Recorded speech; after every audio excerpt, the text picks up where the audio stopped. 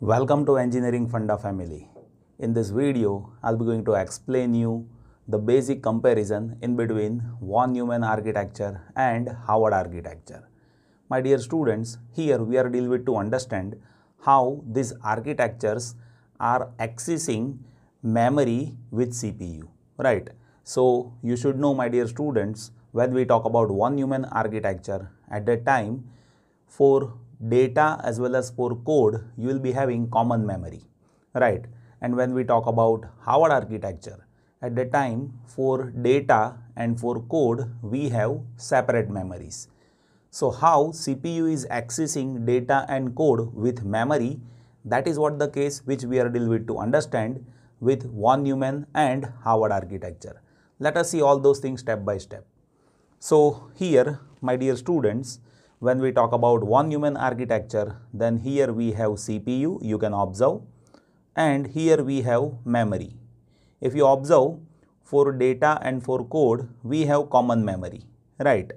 So you can say that when you provide address by CPU, then that will be common for data as well as code, right?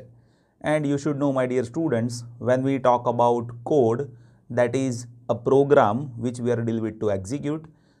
In that case, you just need to read code from the memory.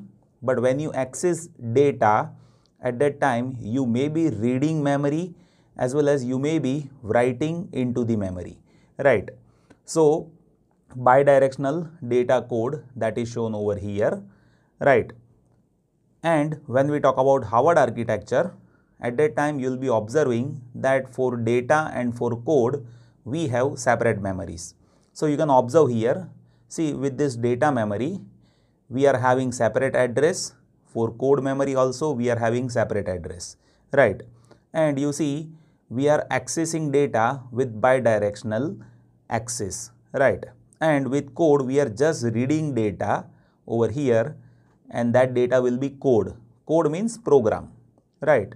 So with Harvard architecture, data memory and code memory are separate, right? And addressing is also separate over here.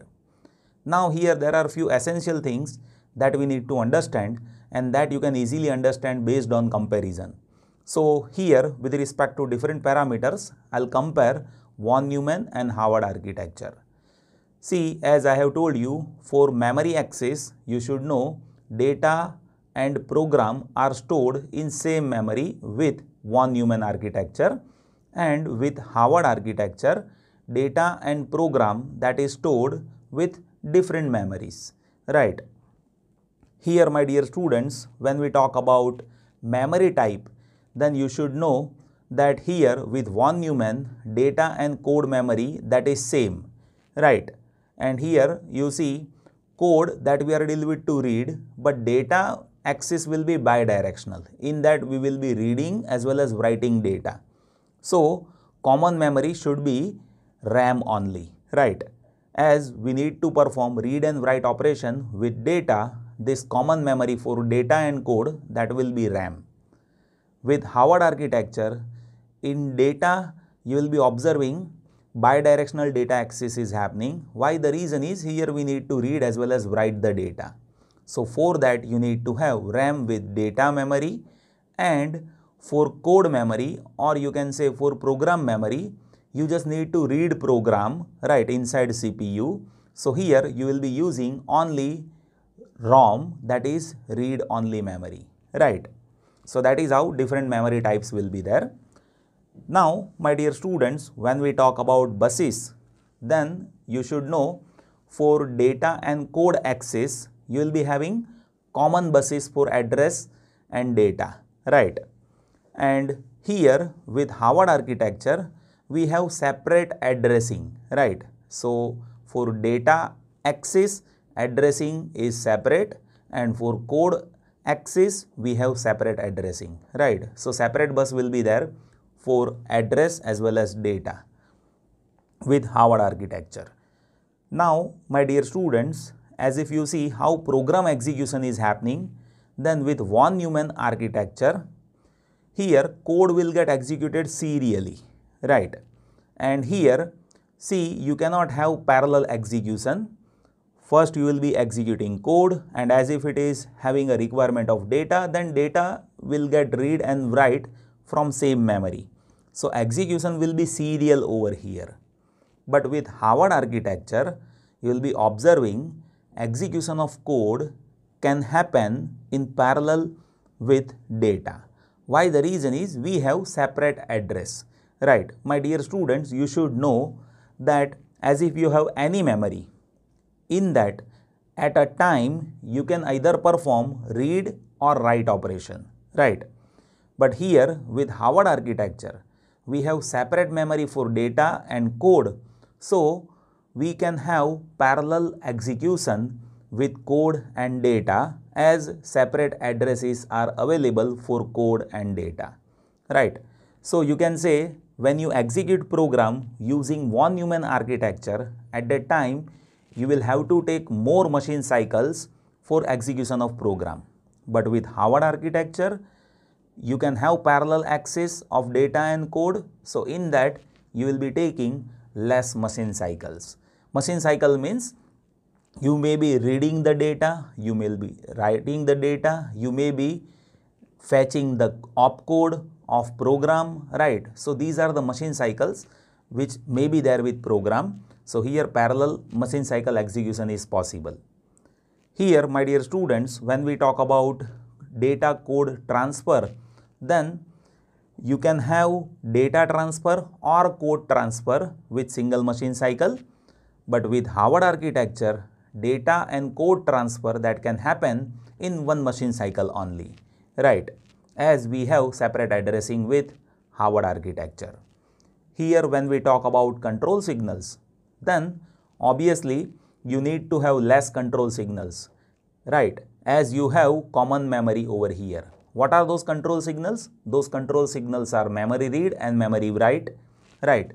And here you will be having more control signals with Harvard architecture, as you have data and code memory with separate addresses, right?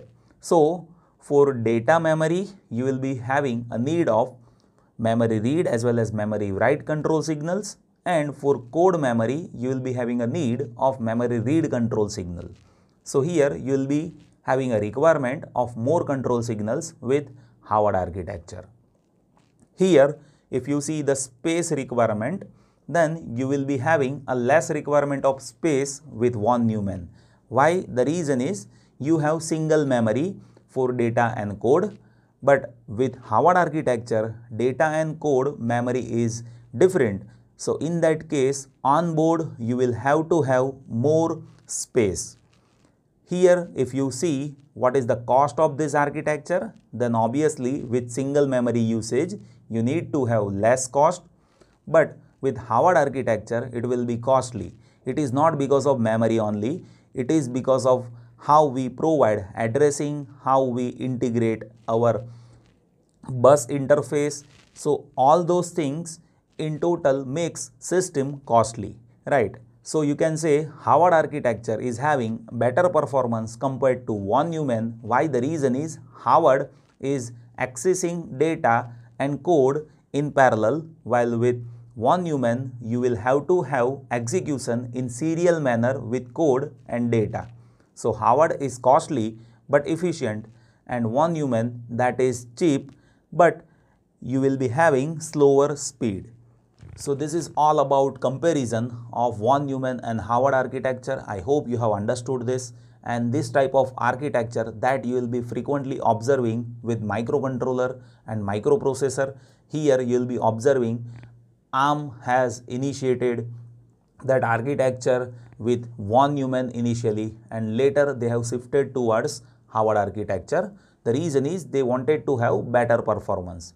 So this is all about this session. Still, if any query is there, just post that in comment box. I'll be happy to help you. Thank you so much for watching this video.